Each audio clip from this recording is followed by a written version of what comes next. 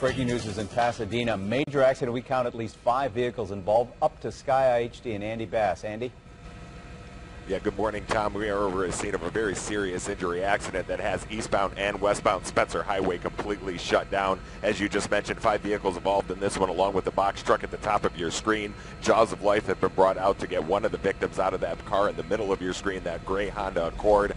3 pickup trucks involved in this one as well. As you can see, the off-ramp from Beltway southbound is actually being utilized and is open, and you can actually make a right onto westbound Spencer Highway from the off-ramp, so you can still take that, but avoid Spencer Highway altogether if you're in the Pasadena area. Reporting from the east side from Sky IHD, Andy Bass, 13 Eyewitness News. Andy, before you go, if you could zoom back in there to the accident scene, it looks as though you can see 3 of the vehicles right next to the truck. Do we assume that the 4th is that red truck right in front of you?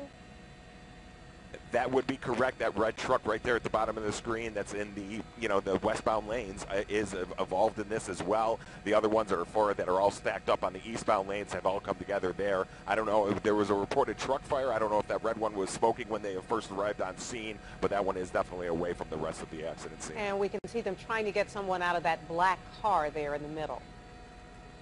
That is correct. That black-gray Honda Accord, that's where the jaws of life have been brought out to. It looks like they're using them to get the driver out.